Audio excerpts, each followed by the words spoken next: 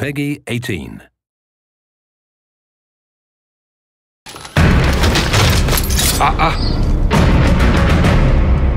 Napoleon? You certainly don't look like a blood-crazed revolutionary.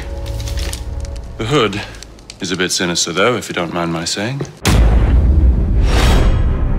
It is sometimes hard to remember how easy life was before the world changed.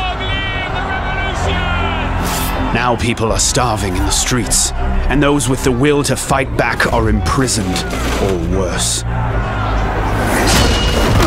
Where am I? In hell.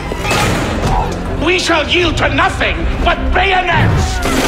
The life I had is gone. Your father was an assassin, Arno. The world I knew with it. Father? He gave his life, fighting for the liberty of all mankind. Are you prepared to travel the Eagle's path? Boys ready? Rise, assassin. Amongst the violence. The vote is cast, Grandmaster. The king will die. Amongst the chaos. Honor your father's memory. I will find justice no matter the cost. This is why I joined the Brotherhood. For revenge. For redemption. Monsieur Maximilien de Robespierre.